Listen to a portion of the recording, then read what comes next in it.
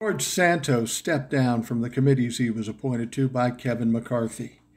We are led to believe that George Santos all of a sudden decided to do the right thing, which is absolute bullshit. He had a meeting with Kevin McCarthy the day before, and I'm sure Kevin McCarthy said, "I'm getting fucking heat.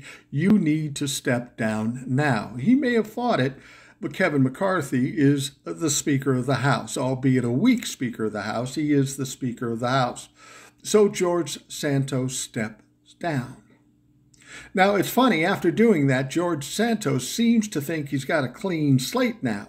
He says, "You know what? I've learned my lesson, and everything from here on out is going to be above the board." Yeah, I bet.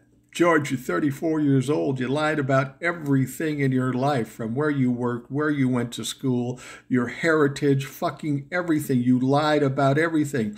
And then on top of it, you've grifted money and somehow got money from a Russian oligarch. Saying you learned your lesson isn't going to cut it.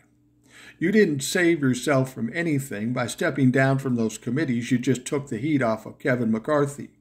Things are going to happen to you, George.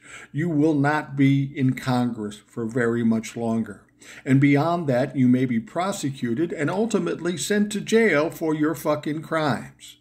It's nice that you learned your lesson, but it doesn't fix a fucking thing. You're still deeply in fucking trouble.